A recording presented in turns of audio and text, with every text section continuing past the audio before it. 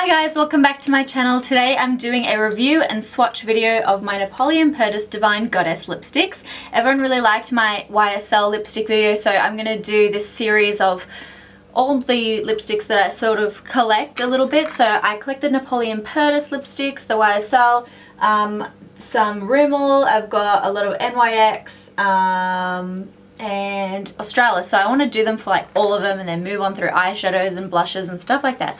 So the Napoleon Perdis DeVine Goddess Lipsticks are pretty much, I think that's their main lipstick range. They've got 21 colours and I've only got 7 of them, but I want to definitely increase that collection. So something that I love about these lipsticks is the packaging. They've got a really nice luxurious packaging, which is this see-through or clear tube in a square shape, which makes it really easy to stack, but it's also got a very visible colour at the bottom and the top, so when they are sort of organised it's really easy to tell which colour is which. Then there's the gold tube like that you can see through. It's like ingenious packaging. If I was to create a lipstick I would do something like this. I've got some of the new packaging here and then some of my older ones, which is really frustrating to me that they don't match, so I'm probably gonna have to go and like switch them out for new ones soon just to keep my mind at ease. But yeah, so I've got 7 colours and I love them all. These lipsticks retail for $35 and you can get them from Napoleon Perdis stores, counters and David Jones and Maya.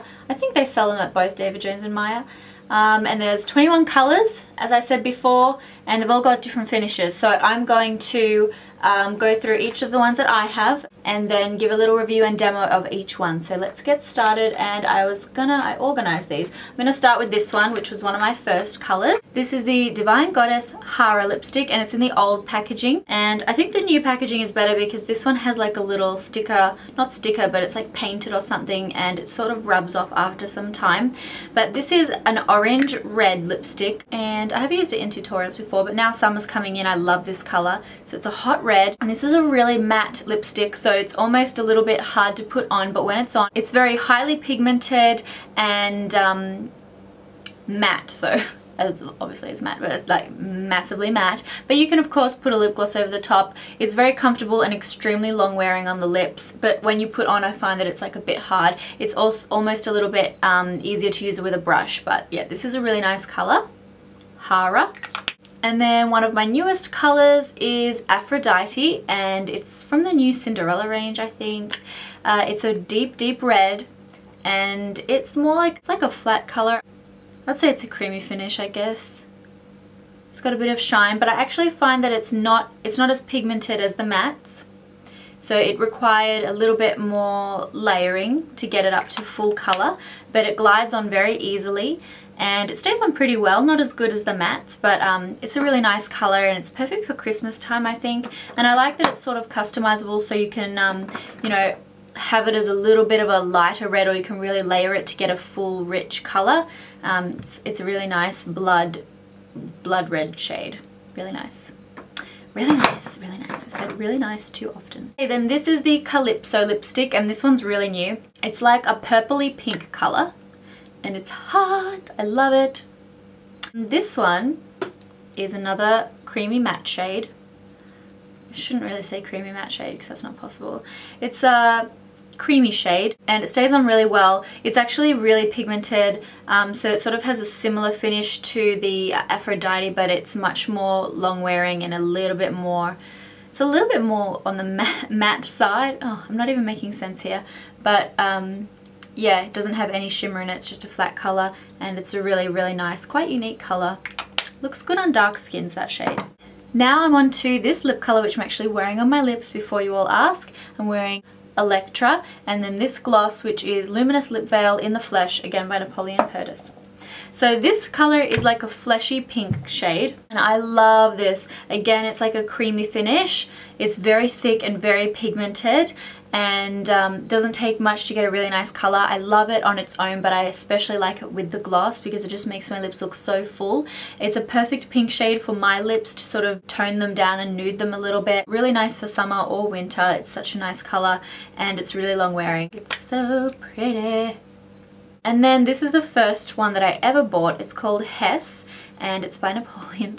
But as you can see, I've used a lot. I got this a long time ago. It was my favourite lip colour. Like, it was my first pinky nude lip product probably in the whole world, or one of them. And so this is actually a shimmery colour. It's very similar to the one that I've got on my lips right now, but it's a little bit more, it's so similar to the colour I've got on now, but it's got like a pearl finish to it. It's shimmery a little bit and it looks really nice.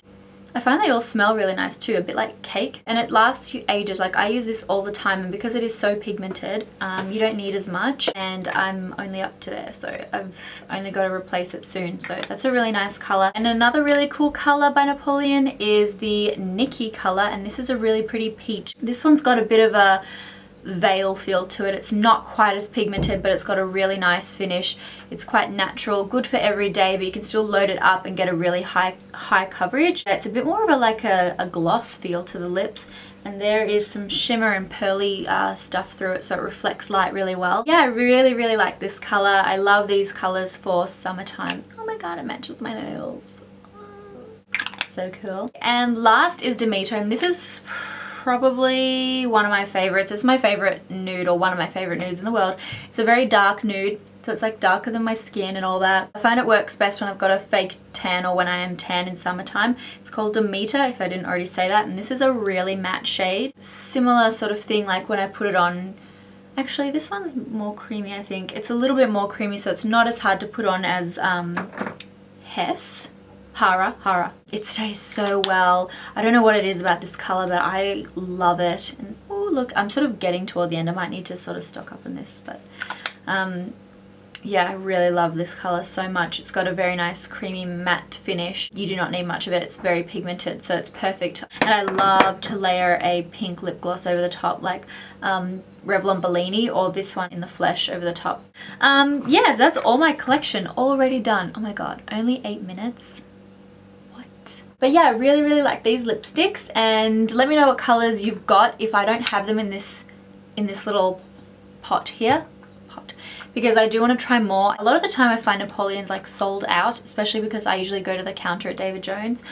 So yeah, I gotta fix myself up because I'd love to fill these 2 empty spots. Thank you everyone for watching, and let me know if you want to see one of these colours in a tutorial. I'll see you in the next video. Bye.